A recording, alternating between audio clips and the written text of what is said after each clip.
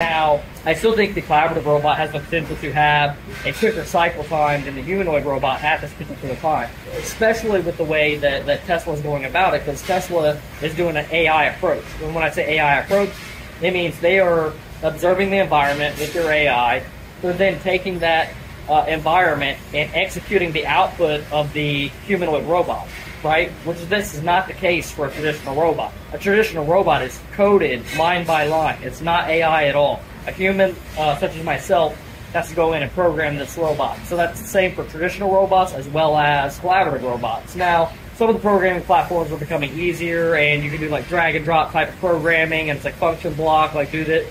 You know, the code's still like, do this, do this, do this, do this, a very linear style code, but it's nowhere near like AI, where it's just like, just go, just learn your environment. Let me show you how to do something, and I'll learn it over some time. So I think also once they have some advancements in the AI side of things, that the robot's going to be extremely powerful.